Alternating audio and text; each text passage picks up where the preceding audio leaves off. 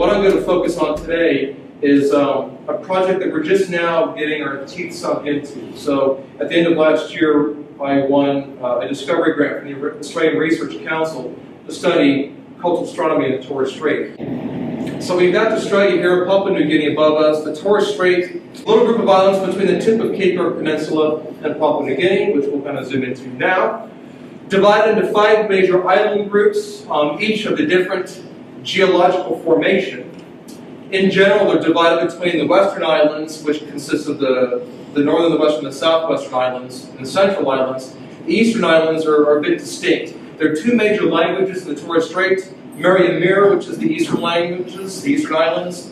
That's more closely related to the Papuan languages, whereas the others are Kaloyagala and Kalawagala, slightly different dialects of that language. Those are more closely related to the Australian Aboriginal languages.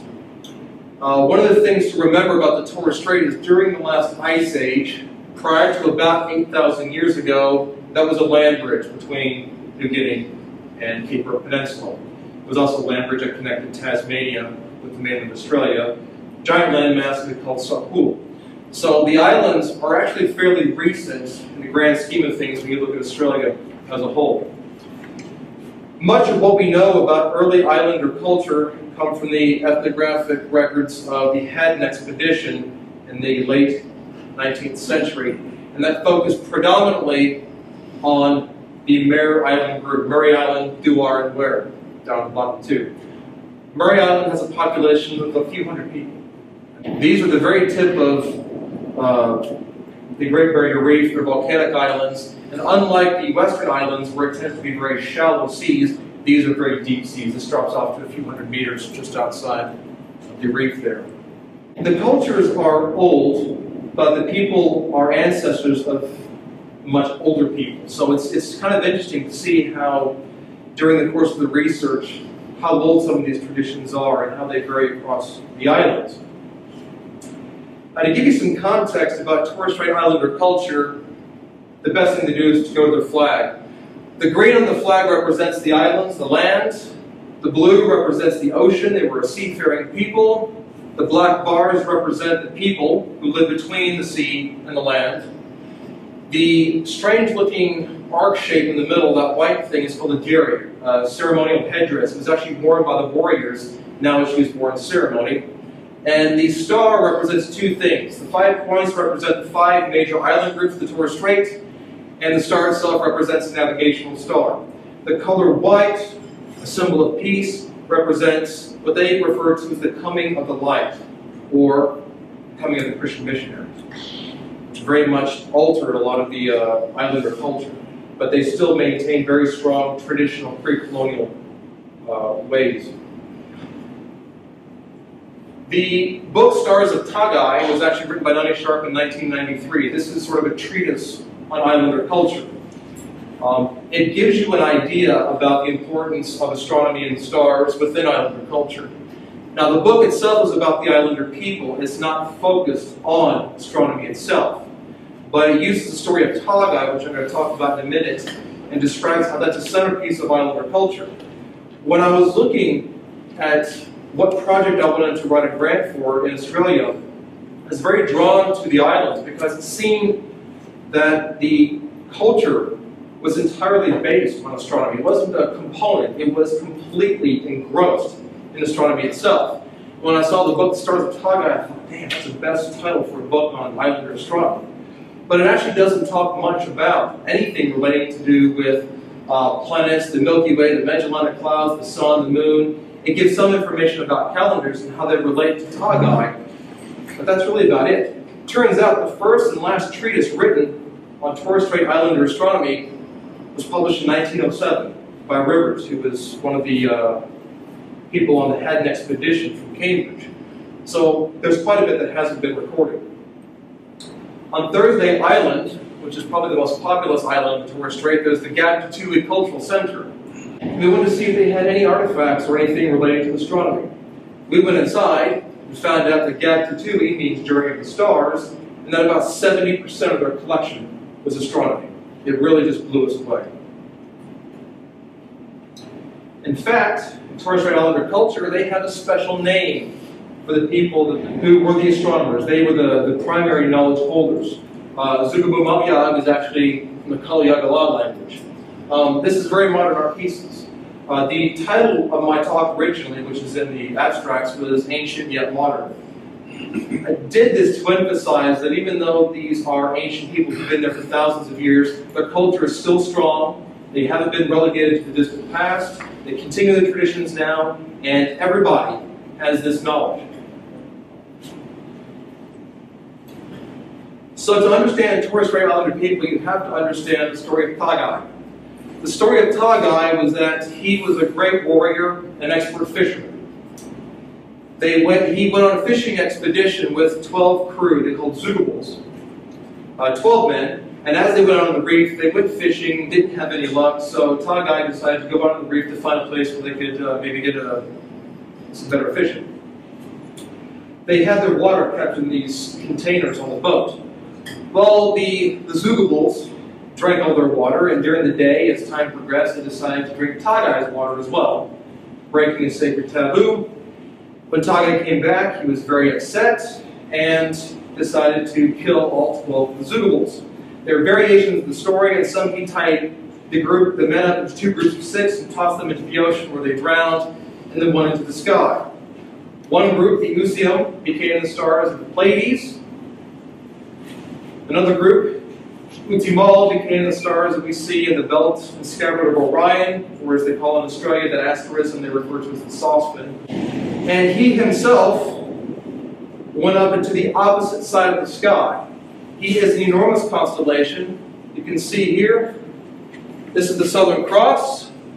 This is his left hand holding a spear. His right hand is Corvus the Crow, holding sort of a red flowery fruit, an apple. His body goes all the way down.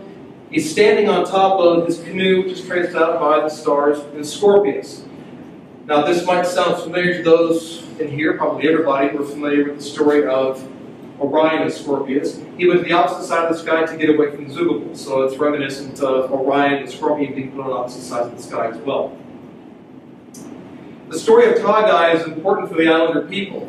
It denotes them as being seafaring people who share a common way of life. The stars of Tagai are the custodians of the knowledge and spirituality for the current Islanders and future generations.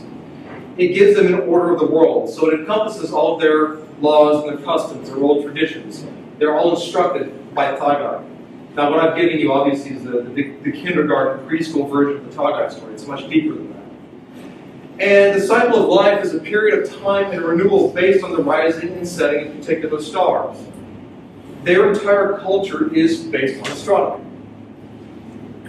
Okay, so when you get the Halago rising of the Pleiades, that tells the people that they've got about a month and a half or 2 months before the kuki or the wet season comes, and they need to plant crops. So the different islands had different ways of gathering food. Some were more based on fishing, some had agriculture.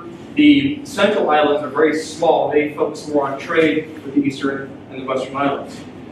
But there is some causality in how some of the stories were interpreted. So later on, just as the wet season is starting to begin, you see the Pleiades setting at dusk. It's actually believed when the Pleiades hit the water of the ocean, it actually splashes water up to create the monsoon season that's about to arrive. What I want to talk about is one other constellation. This is something I got a bit of personal experience with.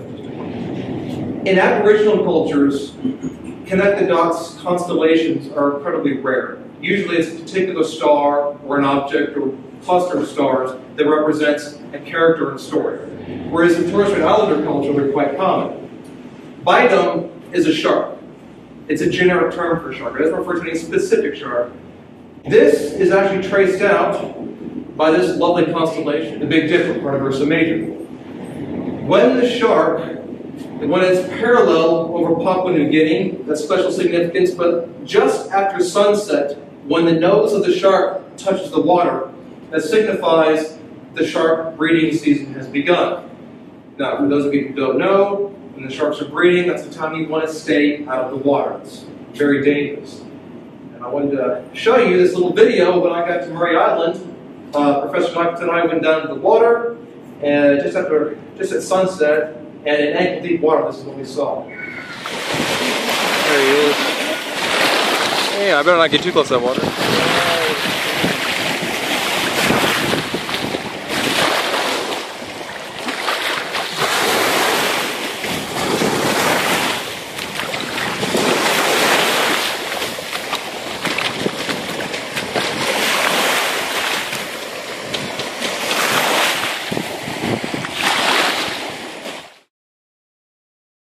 A modern dance based on astronomy where they use some of these dance machines I'll talk about in a second. This is a dance and a song about the Southern Cross.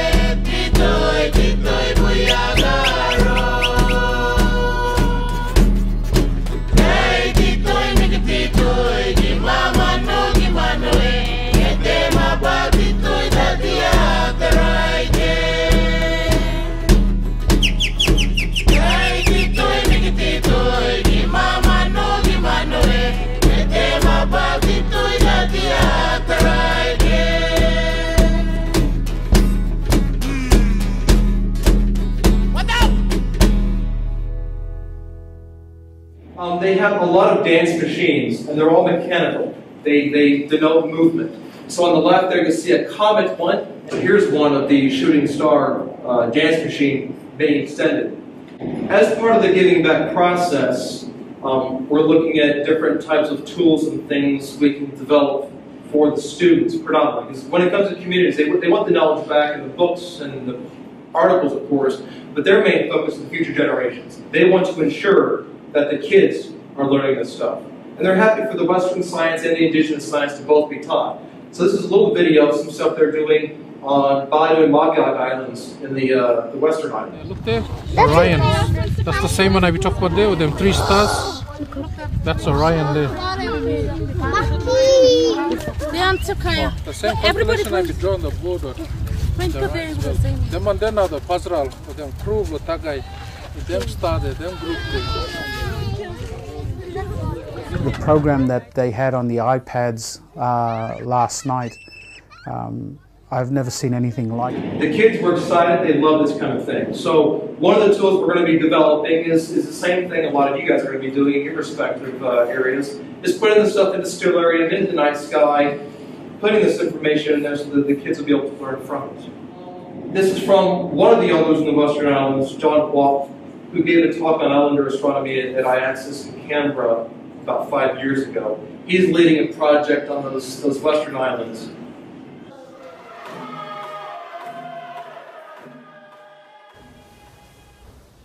For indigenous people and non-indigenous people to come together, I see this as practical reconciliation, of coming together, of understanding worldviews. We have appreciated over time the Western worldviews and paradigms in our stories, like in the Karoreg stories.